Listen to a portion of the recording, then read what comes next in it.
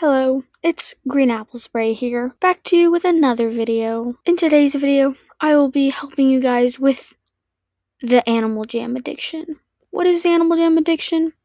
The animal jam addiction is the constant want of getting rare, or being addicted to spike collars or other rare items. Just wanting to get rare every second of the day. This can cause people to be a little annoying, people to get on your nerve, and people to start scamming, and it's ruining Animal Jam. So here are the 5 top things to do instead of constantly trying to get rare.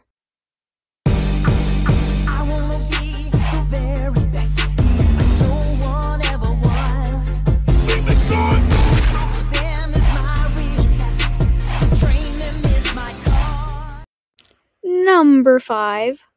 And for number 5, I would say one of the funnest things to do, in substitute to trying to get rare, is to do adventures. Do adventures with your buddy or something. They're there for a reason. You can have so much fun doing these adventures. Some of them are really challenging, some of them are easy. My favorite is the search for Greeley, but I highly suggest doing adventures. They are so fun. And collecting the prizes. You get some really good prizes from these adventures. Number 4. And for number 4, role-playing. Role-playing is super fun to do. You can do it with however many people you want, whatever you want. It could be good versus evil. It could be a school role-play. Or it can end up being one of these weird situations. Bites neck, no miss. Scratches face, no miss. Ends everything.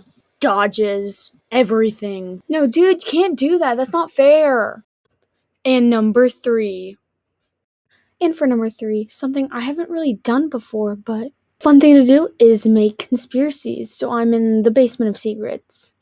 Kind of hard to get here. You can make conspiracies like, why is there a bunny right over Greeley? Why is Greeley in the Chamber of Secrets? Or you can make stuff like, why is Greeley separated from the alphas? Conspiracies like this, super fun to make. Like, did Greeley kill Peck?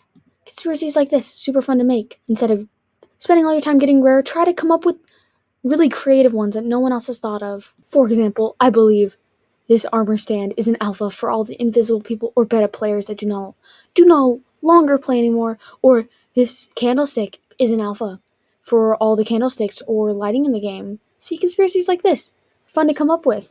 And for number 2, this next one is just simply to have buddies and talk to them like they're a real person. Like, catch up with them every day. Like, invite them to have tea at your dinner or something. Like, hi, how was your day? Make sure to keep in touch. You're gonna realize that this actually makes you want to play and get on, is to talk to your friends or something.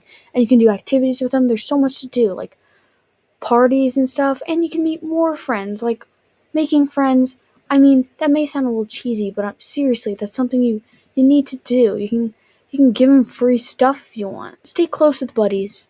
Have like a little group of friends, a friend group. Look, go to parties and make friends. I know that I can talk to people for hours at these things. Look at the conversations. Look at, like, people are having conversations. This is what you should be doing. Not getting worked up all over rares. Have friends. Make buddies. Keep the buddies and talk to them throughout the day.